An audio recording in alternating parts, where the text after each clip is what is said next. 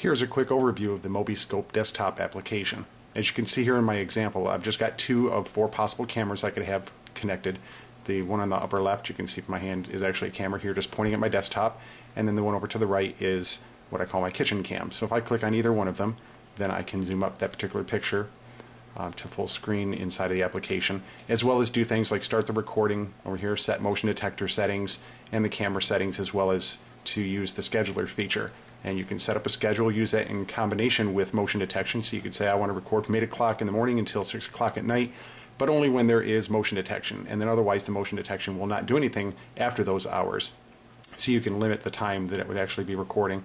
Otherwise, by default, say for like this kitchen camera, I have it set where it's just on motion detector, and this is actually running 24/7. And if I did want to reduce down the amount of storage, then I could use the scheduler in addition with that.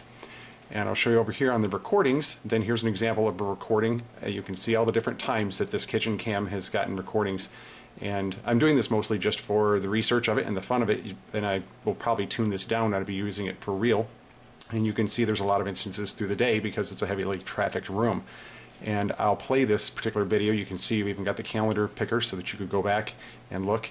And so this is me just looking around here, and I've actually got it on 4 times speed. So let me take it back to just normal speed here.